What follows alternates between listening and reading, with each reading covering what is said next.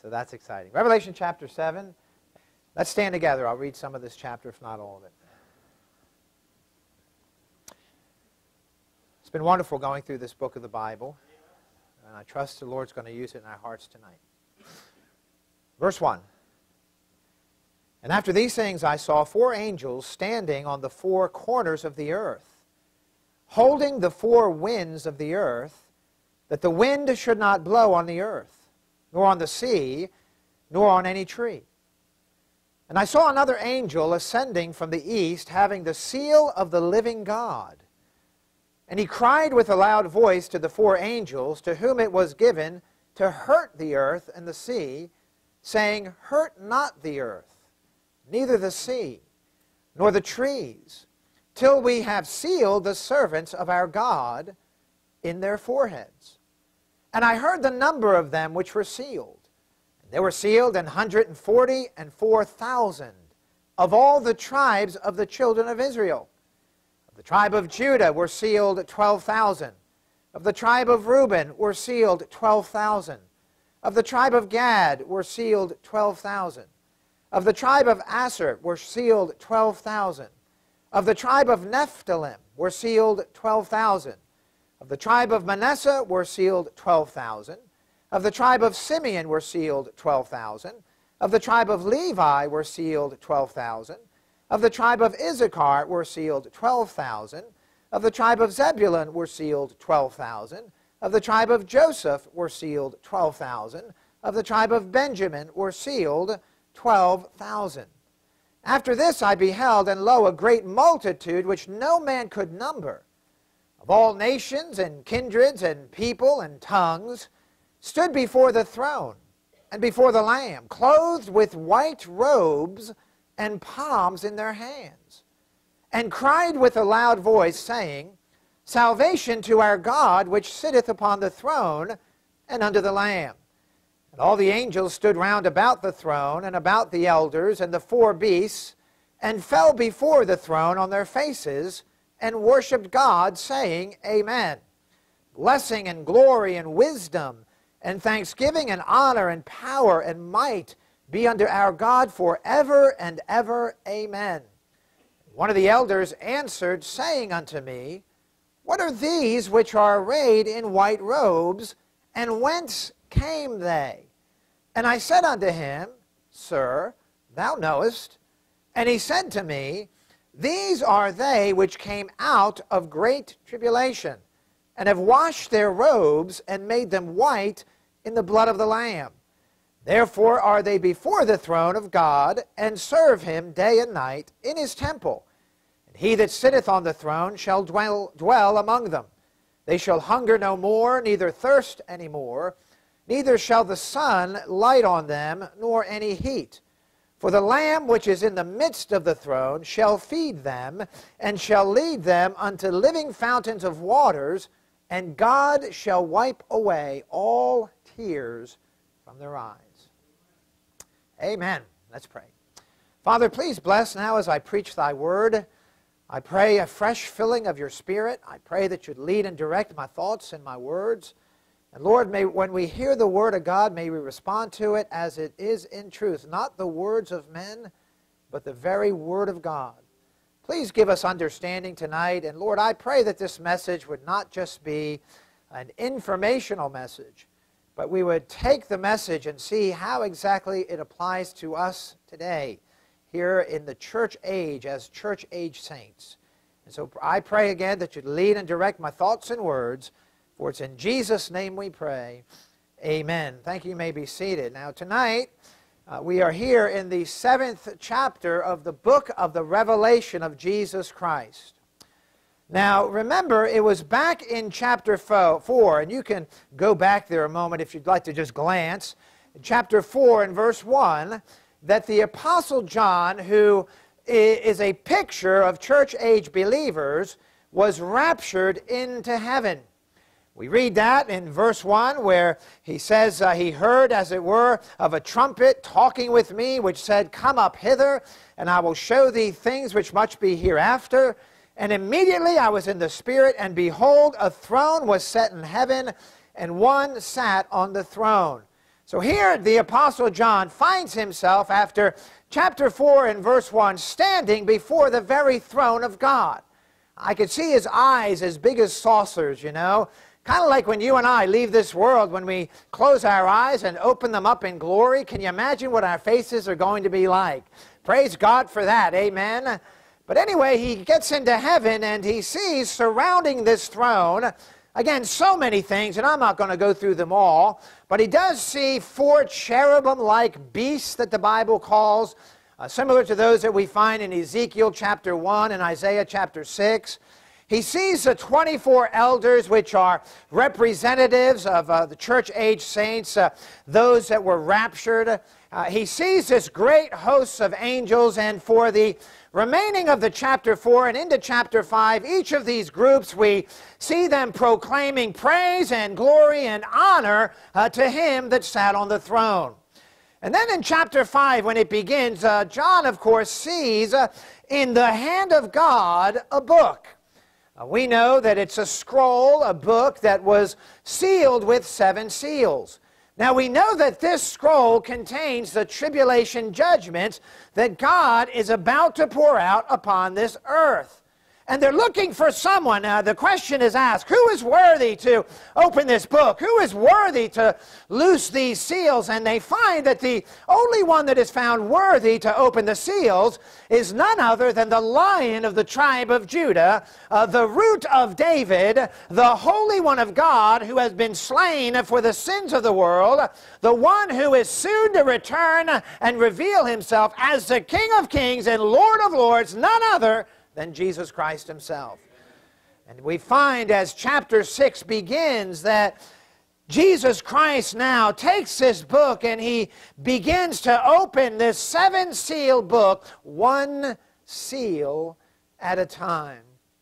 And by the time we get to the end of the chapter, and I preached on this last week, this world will have experienced those first 6 seals, which we know take place rather quickly and also take place during the first 3.5 years of the tribulation. Seals, judgments, if you will, that totally devastate this world.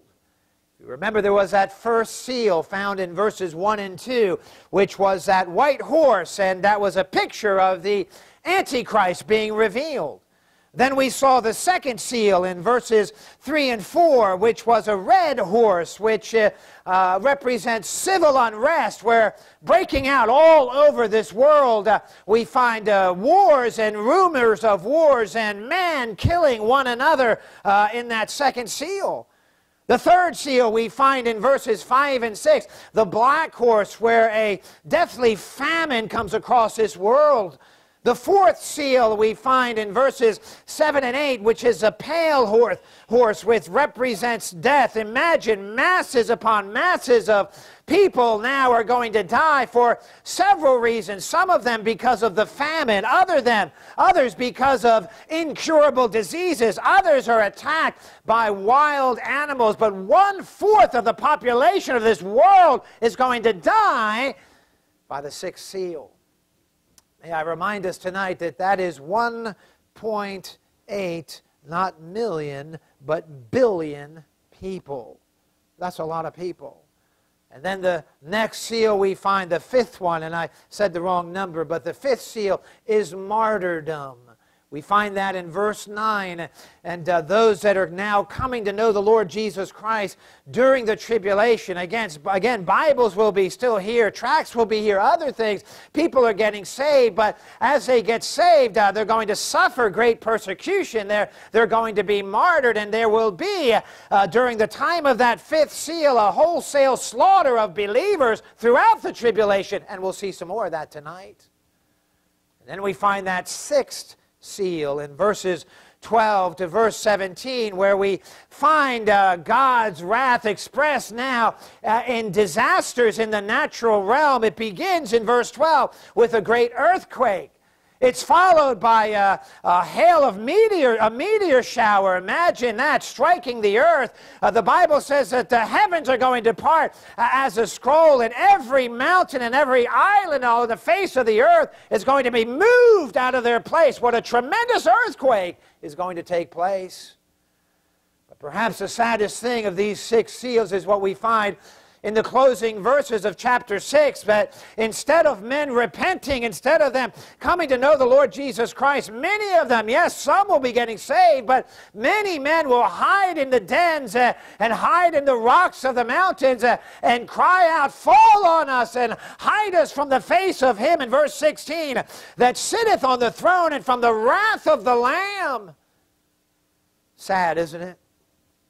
But that concludes the 6 judgment seals in Revelation chapter 6. But now, before that 7th and final seal is opened, by the way, there's only one more seal. But I know in that seal it contains 7 trumpet judgments and also 7 vial, or some call them bowl judgments. That is opened. If you look at chapter 8, verse 1, we read, "And when he had opened the 7th seal," we find kind of a pause in the action here. God pauses these judgments for a moment here until he does something that he desires to do. You say, what is that? We find it in verse 3. We read, "Saying, hurt not the earth, neither the sea, nor the trees," notice, "till we have sealed the servants of our God in their foreheads." Tonight I'd like to preach on the subject of this, the sealed servants. Who are they? Who are they? And why are they here? Well, let's get right into the meat of the message, if you will, and see if we can't figure this out. What's going on here? Why the pause? Why the raising up of these people? What are they here for? Well, let's notice first of all, as we look at our text, number 1, I'm going to give us 4 things about these servants tonight. We see the reliability of God. Now notice how this thing begins. We find in verse 1, "And after these things I saw 4 angels standing on the 4 corners of the earth, holding the 4 winds of the earth, that the wind should not blow on the earth, nor on the sea, nor on any tree. And I saw another angel ascending from the east, having the seal of the living God. And he cried with a loud voice to the 4 angels, to whom it was given to hurt the earth and the sea, saying, Hurt not the earth, neither the sea, nor the trees, till we have sealed the servants of our God in their foreheads." Now understand, throughout the Bible, God very often uses angels to accomplish certain aspects of his work in this world. For example, we read in the days of Abraham that God used angels to deliver a message to Abraham, to come and visit him. We read in the days of Daniel that God used angels there to deliver to Daniel answers to prayer. We read in the days of Elijah that God used angels to provide for his people, his man in particular, named Elijah. But we also find throughout the Bible that God uses angels many times to execute his judgment upon the earth. Now we find that in the days of King David. If you remember the story, when David numbered the people, you say, what is that sin of numbering the people? Well, I believe he did it in somewhat of a prideful way. God told him not to do it, that God sent an angel to judge. And we find that throughout the book of the Revelation as well. Now here we find something interesting. Notice in verse 1, 4 angels that are assigned to stand on the 4 corners of the earth, notice what they do. We read that it's told that they hold back the 4 winds of the earth. What does that mean? What exactly does that mean? We know in here, these angels, what they're doing is they're actually placing God's program, if you will, in check. God is using them for a moment here. Now, mind you, we just saw in chapter 6, all kinds of things happen one after the other. Now these 4 angels are sent and commanded by God to hold this thing in check. to stop the judgments, if you will, to stop the natural disasters, to stop any further advancement of the Antichrist, and to stop any more hurt to occur on the face of the earth until the servants of God are sealed. Now, I don't know exactly what that's going to be like, but from what I read, I'd imagine for a moment there was a death-like silence in all the earth. Think about that. Screaming people from meteors falling, men in the dens hiding, saying, "Fall on us," all kinds of natural disasters, famine and so forth. Then for a time, everything gets quiet. Not even a breath of wind. Why did God do this? Because He wants to seal His servants. What does that mean? What does it mean He wants to seal His servants? Well, let me see if I can explain it to you.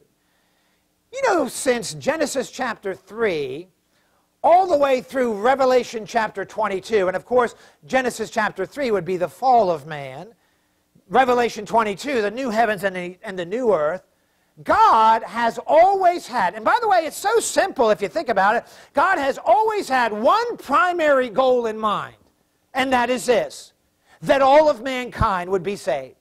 That's the theme of the whole Bible. God Himself redeeming mankind to Himself by the sacrifice of Himself.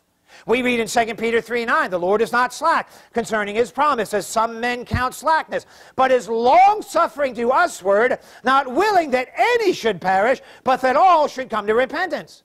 1 Timothy chapter 2 and verse 4, "Who will have all men to be saved." God wants everyone to be saved. He's always wanted that. And even during the tribulation period, although He is, His wrath is being blown out, if you will, on this world, He wants men to be saved. And remember that salvation is the same throughout the entire Bible. There's not a salvation in the Old Testament that's different from a salvation in the New Testament. Some people have the idea that under different dispensations, salvation was different. It's never been different. It's always been the same. It's always been through the Lord Jesus Christ. It's simple. Believe on the Lord Jesus Christ, and thou shalt be saved. Now, in the Old Testament, they believed on the Christ that was to come. And in the New Testament days where we are, we believe on the Christ that has already came. But again, salvation has always been through faith in Christ. But can I remind us that there is a primary means that God has chosen to use to deliver this message to the world? You say, how is that? Well, He's not writing it in the clouds. He's not sending little notes from heaven, if you will. He does it a different way primarily. You say, what is that way? Go over to Romans chapter 10, if you will. Romans chapter 10. Because we see the means God uses to get the message out. Perhaps one of our favorite passages as we talk to people about the Lord is Romans chapter 10 and verses 9 through 13. That displays the simplicity of salvation. That if thou shalt confess with thy mouth the Lord Jesus, and shalt believe in thine heart that God hath raised Him from the dead, thou shalt be saved. For with the heart man believeth unto righteousness, and with the mouth confession is made unto salvation. For the Scripture saith, whosoever believeth on Him shall not be ashamed. For there is no difference between the Jew and the Greek. Notice, for the same Lord over all is rich unto all that call upon Him. For whosoever shall call upon the name of the Lord shall be saved. That's wonderful, isn't it? Anybody, anywhere that repents of their sin and trusts Jesus Christ as their Savior and calls upon Him will be saved. But let's look at the next verse, because this is very important as well. We read in verse 14, how then shall they call on Him in whom they have not believed? And how shall they believe in Him of whom they have not heard? And how shall they hear without a preacher? And how shall they preach except they be sent? As it is written, how beautiful are the feet of them that preach the gospel of peace and bring glad tidings of good things. Now notice the logic here. A person cannot call upon the name of the Lord by faith unless he's believed. But he cannot believe on the Lord unless he's heard the message. And he cannot hear the message unless somebody's told him. And that somebody, by the way, is named here in Romans 10:14 as a preacher. And where is a preacher from? Notice in verse 15, and how shall they preach except they be what? Sent. May I ask you tonight, who sends them? God does. So preachers come, imagine this, called preachers from the very throne of God. So understand that God chooses to use saved men as instruments to deliver his message of salvation. Now we find this throughout history. God has never left this world without a witness. In the days of Adam, it was Adam. He told his son Abel about the Lord. It began from there, from Abel witnessing to Cain. That one didn't turn out so good, but Abel still witnessed. We saw Seth and his offspring continued this godly line of witnessing. Again, God has never left this world without a witness. Hold your hand here. I want to show you something interesting. We have time. Go to Genesis chapter 4.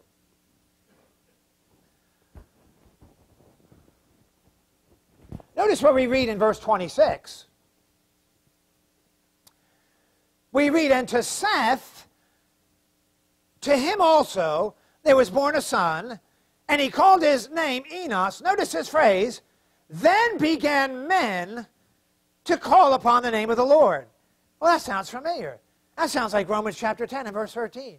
For whosoever shall call upon the name of the Lord shall be saved. What I'm trying to show us here is that there has always been a godly witness in this world. Again, Adam was witnessing to Abel, Abel to Cain, Seth to his offspring, Noah and his sons and their descendants preached the gospel to their generation. Then God raised Abraham up in the nation of Israel to be his representatives on this earth for centuries. When Israel apostatized, God set them aside and raised up the local New Testament church to do the very same thing, to preach the gospel to every creature. Now understand, when we get to Revelation chapter 4, the local New Testament church is gone, and God will not leave this world without a witness. And so what does he do? He calls more men. He raises up servants once again, that man can hear the gospel and be saved. And notice, he will not allow the tribulation to continue until he has called a generation of preachers. Even during the 7-year tribulation, God desires for all men to be saved. You see, that's the reliability of God. That's the way, some people say, well, what if somebody in some far out place has never heard? You know what, let's just leave that in the hands of God. I believe God is good. I believe God has his work going in this world, things we don't even know. And his character, think about it, certainly he's not going to leave somebody to not hear it, but he may. But I'm just saying, he's perfect, and he does nothing wrong. He is reliable. He is going to make sure when hearts are prepared that a witness will be there. And that's what he does during the tribulation. So the reliability of God. Notice, secondly, the restoring of the Jews. So who are they? Back to Revelation chapter 7. Well, there's 144,000 of them. Look at verse 4. And I heard the number of them which were sealed, and they were sealed 144,000. Notice what it says here. Of all the tribes of the children of Israel. So what's happening here? First of all, God's not leaving this world without a witness. And so he turns to a people. Who are they? Well, we're told exactly who they are. He says there's 12,000 from each of the following tribes. I won't read that all again, but notice 12,000 from the tribe of Judah, 12,000 from the tribe of Reuben and Gad and Asher and Naphtali and Manasseh and Simeon and Levi, Issachar, Zebulun, Joseph, and Benjamin. You know what's interesting about this? If you look at that, there's 2 tribes missing. But there's still 12. Interesting. Tribes of Dan and the tribe of Ephraim are not there. Why? Well, your guess is as good as mine. But many believe that this is because of the role that they played in the Old Testament Israel's apostasy.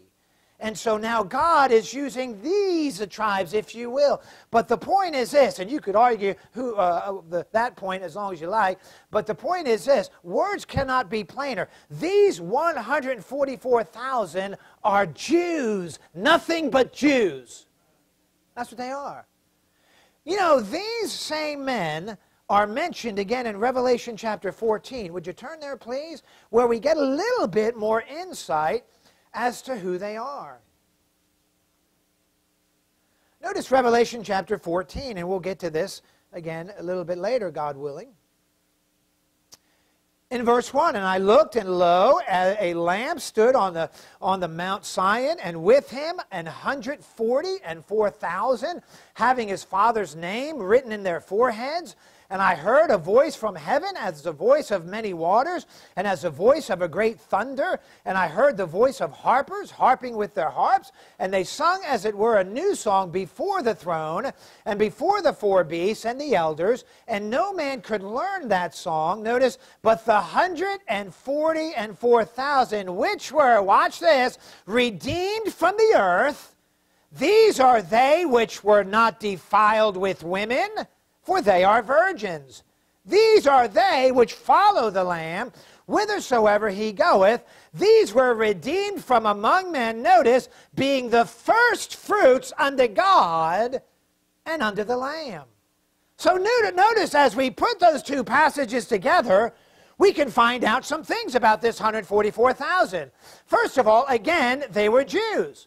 12,000 from each of the 12 tribes listed.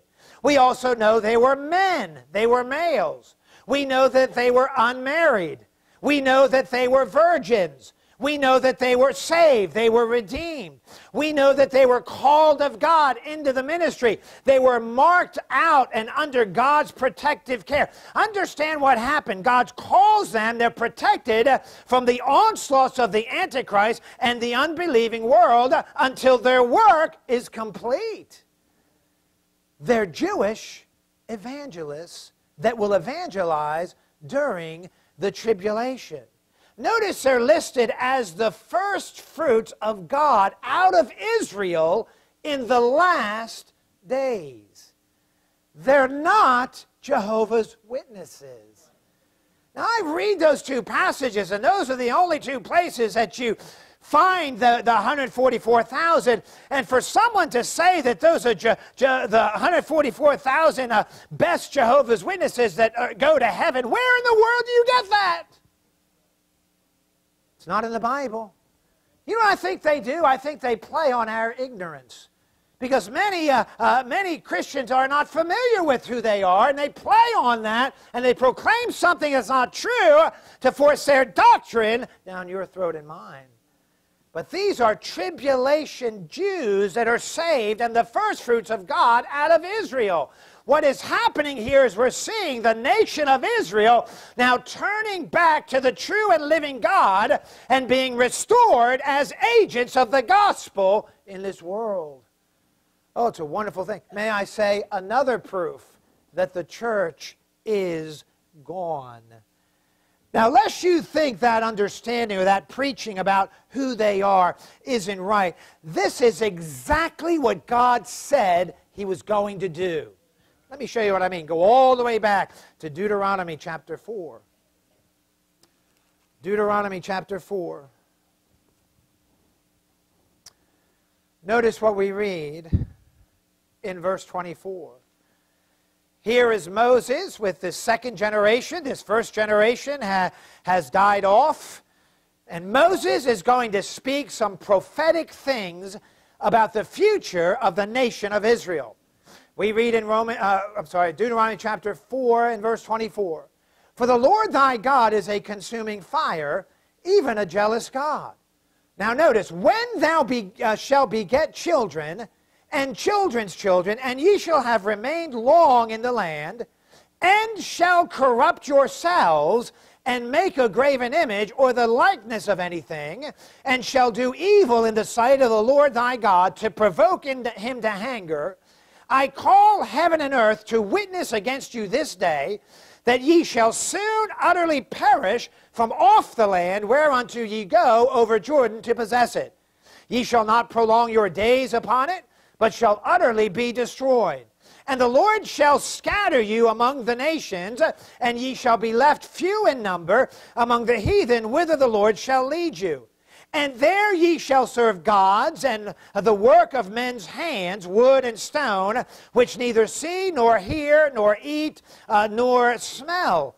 But, notice this, but if from thence thou shalt seek the Lord thy God, thou shalt find him, if thou seek him with all thy heart and with all thy soul. Notice this, when thou art in tribulation, and all these things are come upon thee, even in the latter days, if thou turn to the Lord thy God, and shall be obedient unto his voice, for the Lord thy God is a merciful God, he will not forsake thee, neither destroy thee, nor forget the covenant of thy fathers, which he sware unto them.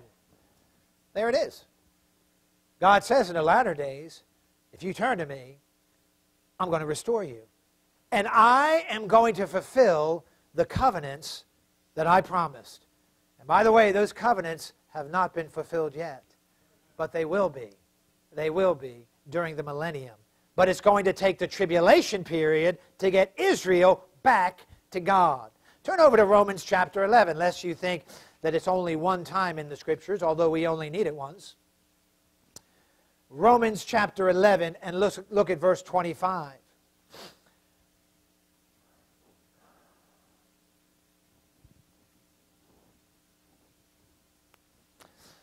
Notice we read, "For I would not, brethren, that ye should be ignorant of this mystery, lest ye should be wise in your own conceits, that blindness in part is happened to Israel until the fullness of the Gentiles be come in.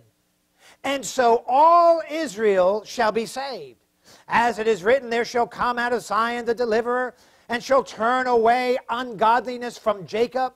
For this is my covenant unto them, when I shall take away their sins.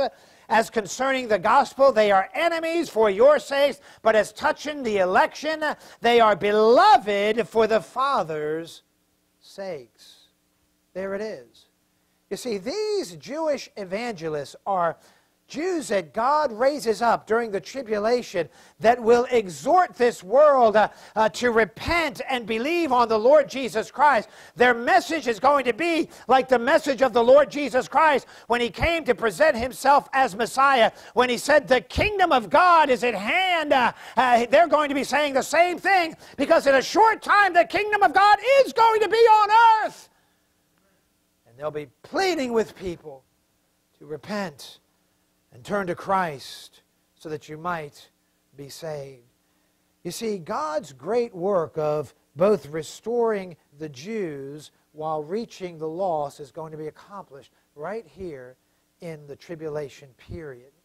Now go back to Revelation chapter 7, because we saw, first of all, the reliability of God, that he doesn't leave this world without a witness. Secondly, the restoring of the Jews. And then thirdly, I want you to notice the result of their ministry. What happens when they're restored? Well, look at verse 9.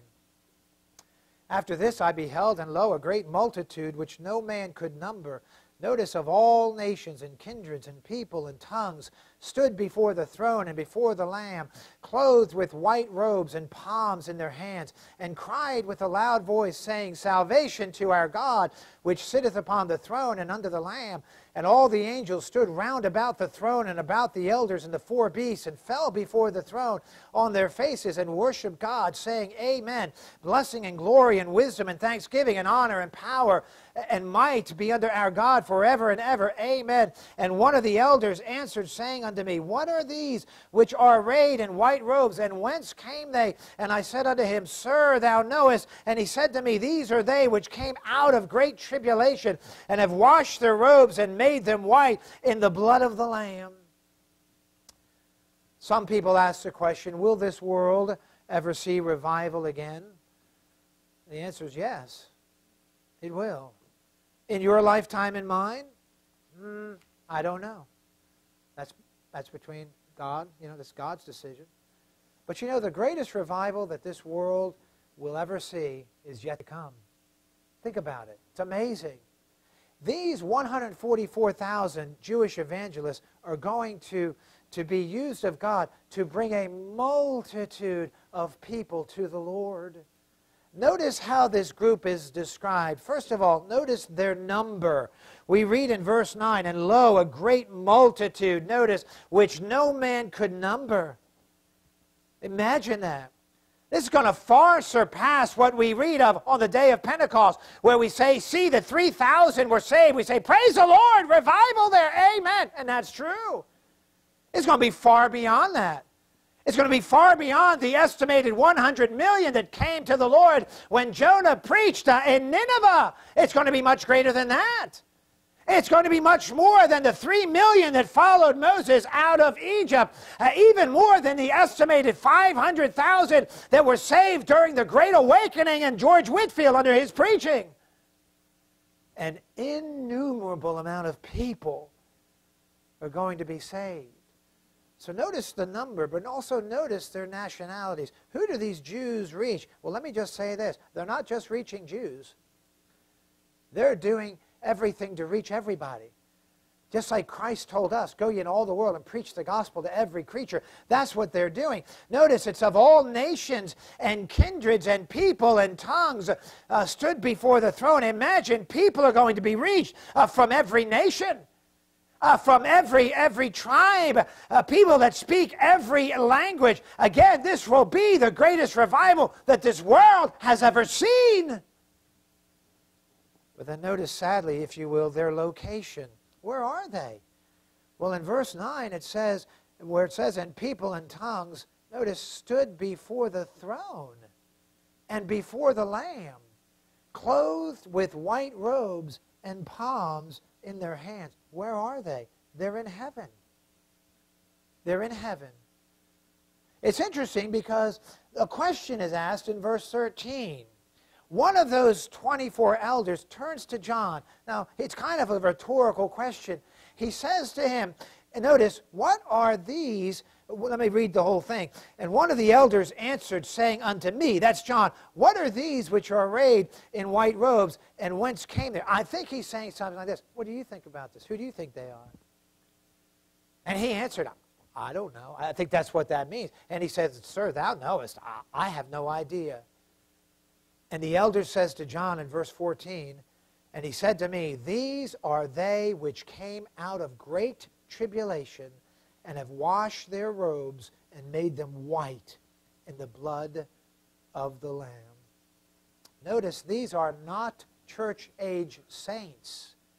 These are multitudes of people that are saved during the tribulation, and here they are already in heaven, which means only one thing to me. They got saved, and they got martyred. That's the only answer. They were saved, and then they were martyred for their faith. You know, perhaps this is part of the group that was referred to. Look back at chapter 6 in verse 11. And white robes were given unto every one of them. And these are another group of martyrs. Remember what they asked? And it was said unto them that they should rest yet for a while, for a little season, notice, until their fellow servants also and their brethren that should be killed as they were should be fulfilled. These Jewish evangelists will be used of God to reach many people with the gospel. A great, great revival is going to take place, but also a great slaughter. A wholesale slaughter of anyone that professes Christ as their Savior and refuses to deny the faith. Which leads me to the last thing, number 4, the rejoicing in heaven. So John says, they asked John, who do you think these are? And he's told, these are they which came out of great tribulation and have washed their robes and made them white in the blood of the Lamb. Notice verse 15. Therefore are they before the throne of God, and serve him day and night in his temple. And he that sitteth on the throne shall dwell among them.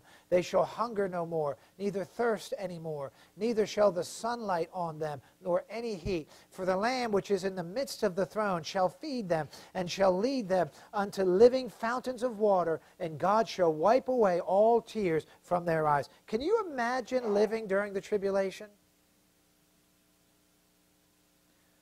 I mean, everything's going to change.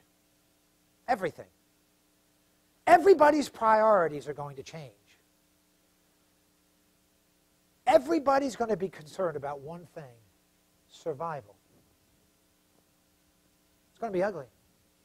But can you imagine experiencing the civil unrest and then experiencing the killing men all over the place?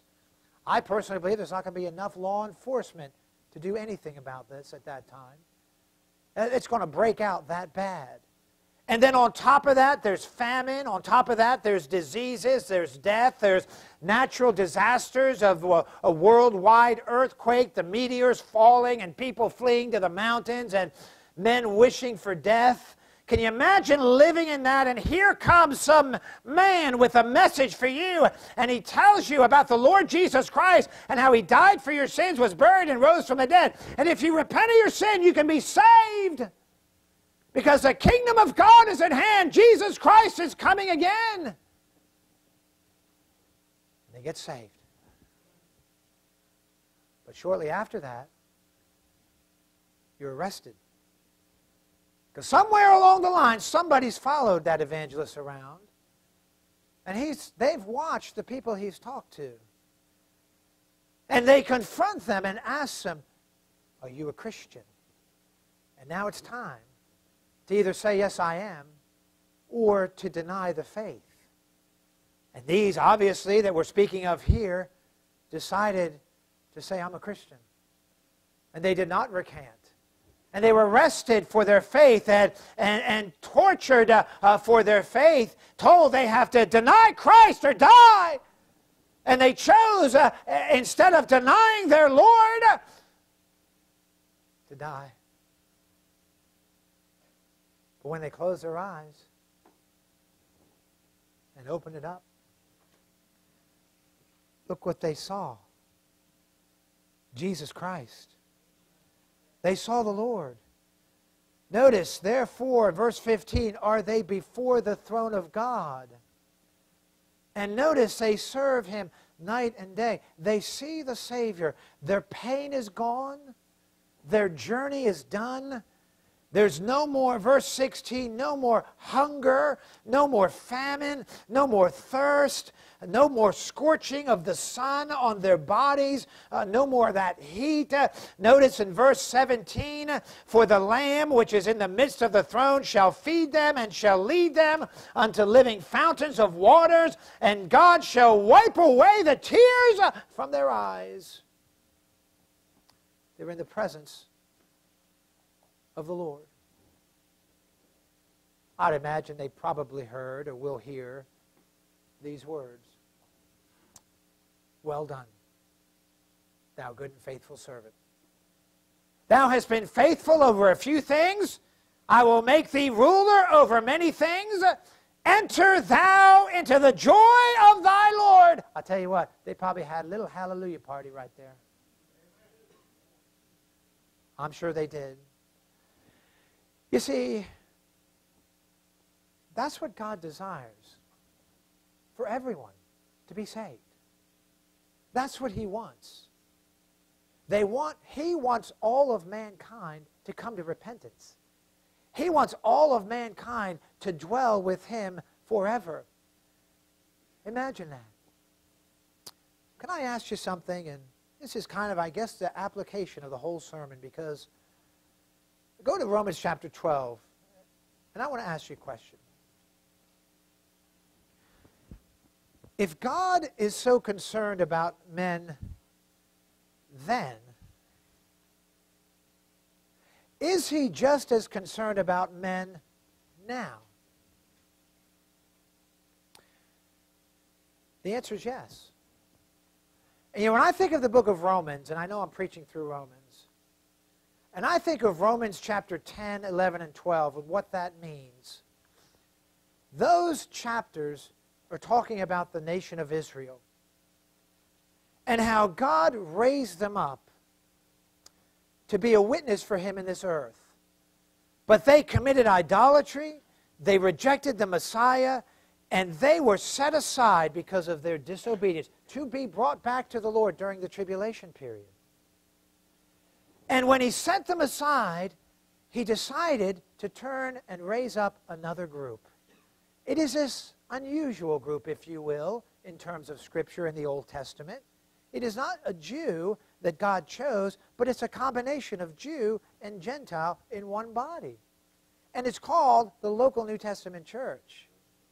And imagine that you and I, that are not of the seed of Abraham. Now, some of you may be, I don't know, but I'm not. I'm from European descent. I'm Japheth, I'm not Shem. But anyway, most of us are. Imagine you and I that really would trace our blood, if you will, back to the Canaanites. That's where we're from. And God has given us now this privileged position for us during our lifetime, during this age, before He raptures us out of here, to do one simple thing. And I preached about it this morning. It's almost a repeat.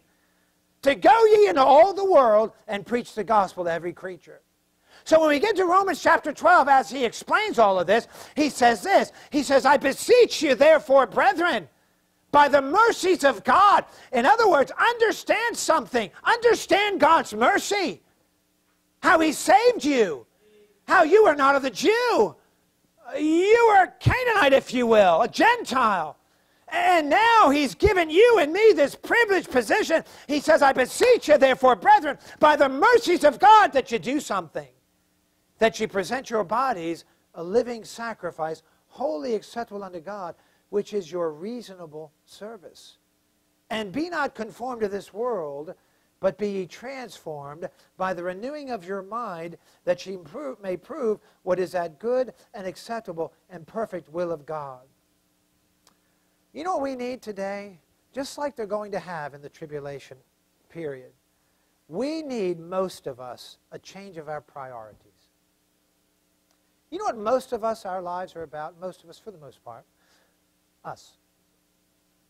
Sometimes it's good things. Nothing wrong with, trying to raise your family right and doing all that.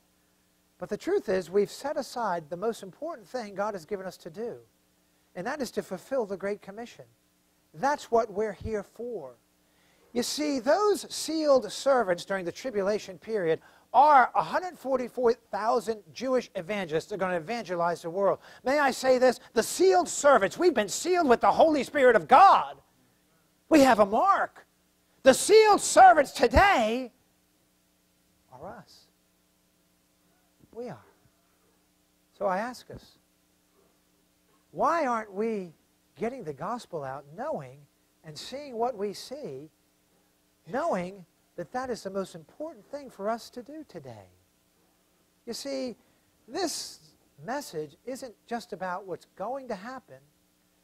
It needs to apply to what is happening. We need, more than anything, to prioritize the gospel of Jesus Christ. And again, it's like a repeat of this morning. But let's remember what's coming. Christ is coming again. Time is short. It is. Let's prioritize our lives in a way that's pleasing to the Lord. All right, let's pray together. Father,